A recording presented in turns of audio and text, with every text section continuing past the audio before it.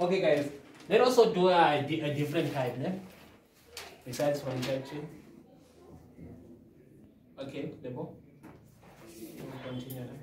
Alright, okay, guys. So besides type 1 and type 2, they can also give you the E type and also the A type, ne? So you have different type. And remember, I said they won't mention which type are you supposed to be using, ne? You have to check with your equation which will be given. You see which method are you supposed to use. So you also have the E type, where they call it the type whereby you have the integration of what? Of e to the power f at x and then multiplied by the derivation of what, which is f at x what? Prime. Eh? Or you can also have a constant to the power f at x and then multiplied by the f at x prime. Eh? Alright, okay. So let's say you are given e to the power f at x. Your integral, it will be e to the power f at x plus c, simple as what? Simple as that. So how do you see that you are going to use this type? Let's say they gave you a certain equation, but they say e to the power 5x. Ne? So on this type, you know that you're going to use which type? You're going to use this type. Ne? And then on the A type, it's just like a constant. The same as what? Let's say you are given 9 to the power 5x. Remember I said 8 is what? It's a constant. That's why you use the second type. And then on the E type, use just same as what? As this. Ne? So the same thing that we're doing, you have to identify your f at x. Ne? And how do you identify your f at x? It will be e to the power certain function. Ne? Okay, so you're going to identify your f at x. It will be e to the power something. So you're going to take your f at x on the power of what? Of e. Ne? And then you derivate. After you derivate, you correct. After you correct, you introduce your formula. The same thing that we're doing. Ne? Okay, let's try something.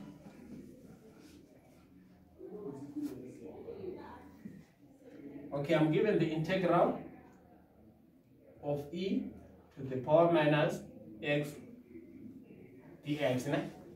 Okay, what's the first thing? You have to identify your f at x. Ne? What is my f at x? I said on the e, you're going to identify your f at x which is to the power of what? Of e. Ne? Which is what? Negative x. So I'm going to take my f at x, which is negative x. And what do? I have to derive that. Ne? What is the derivation of negative x?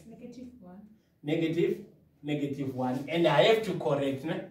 Okay, how do you correct? Check on your, it says e to the power f at x multiplied by prime f at x. Ne?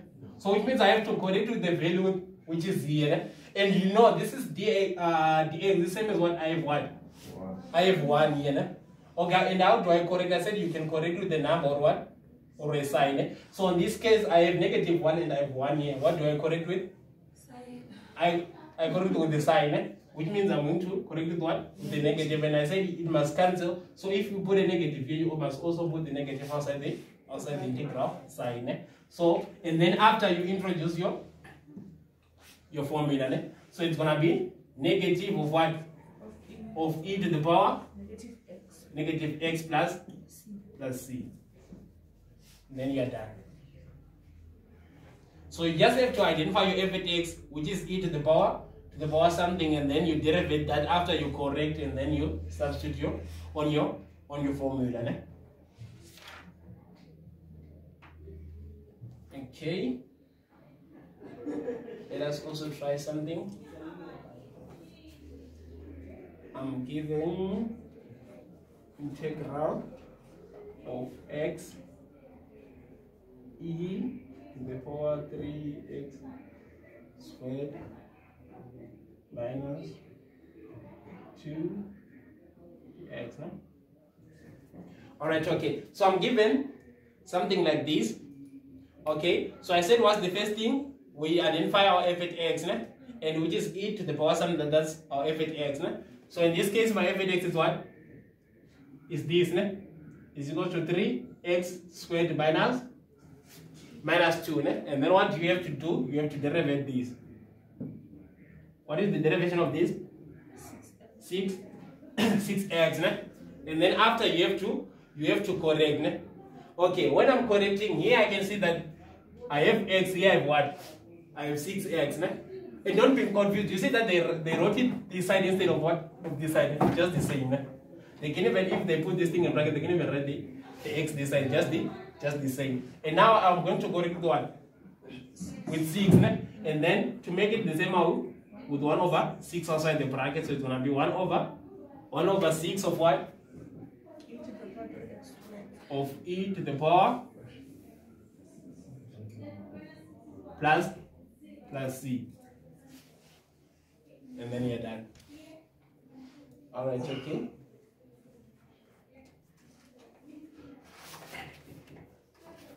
Let us see another one that we can try here. Okay, I'm given the integral of a cos x sine x dx. No? Okay, so this one is what is the other type. No? Remember I said you have the e type and then also the one of a constant. No? So this one is the one which have a, and then I said the first thing you have to identify your f at x. What is my f at x here? It's cos. What is the derivation of cos x?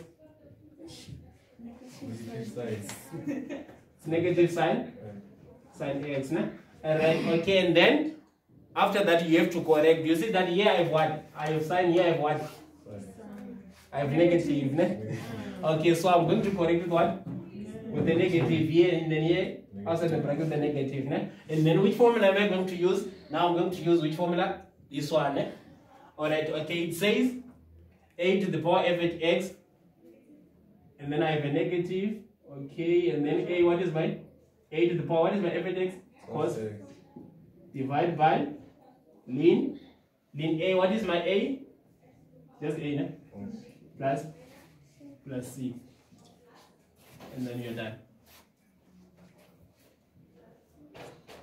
Okay, is it difficult?